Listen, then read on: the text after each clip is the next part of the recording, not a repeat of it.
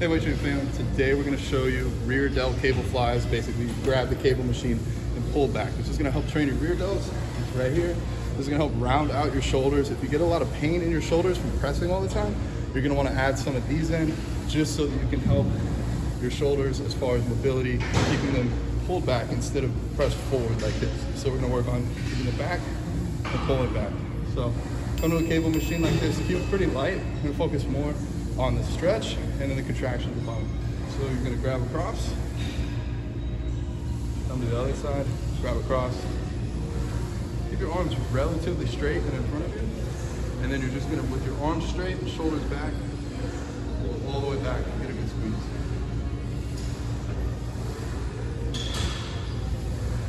I like to do higher rep sets on these, anywhere from 15 to 20 reps, 3 to 5 sets. Now remember, these are for your rear delts, but they don't have to only be done on a shoulder day. I actually like to throw them in at the end of a chest day for overall shoulder health and mobility, more so than actually building my rear delts. That's how you do rear delt cable fly. Is one of the best overall shoulder development exercises you can do.